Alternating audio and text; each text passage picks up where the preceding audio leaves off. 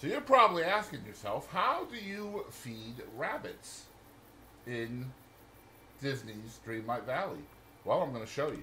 First of all, the rabbits show up in Peaceful Meadow, okay? And they are right over here. So the first thing you want, obviously, is you want to have carrots in the inventory. I have 2.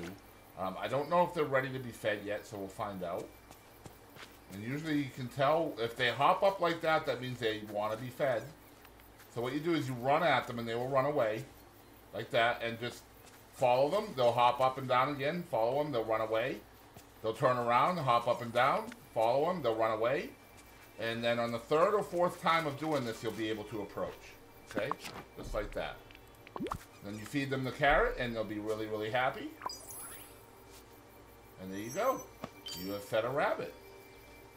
So now you'll do the same thing. Now you'll notice a difference in behavior of the rabbit when they are fed. See, they look like they're heavy, first of all. Right? And they're not going to jump up and down. They're just always going to run away from you. They won't jump up and down. So if you see the animation of them jumping up and down like that, that means they're ready to be fed. That means the 24 hours is up. Now, I did see a brown rabbit here, too, somewhere. There he is, way over there. So let's go see what if he's ready to be fed as well. So he's over here. I saw him. There he is in the corner. See, he's hopping up and down. So he is indeed hungry. So you just run at him. He will run away. And then run at him. He'll run away. And then run at him. He'll run away. And then the 4th time, he will stop and you'll be able to feed him. Just like that.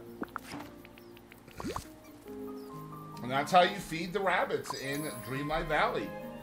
Drop a like on this video if it helped you out at all, and I will catch you down the road.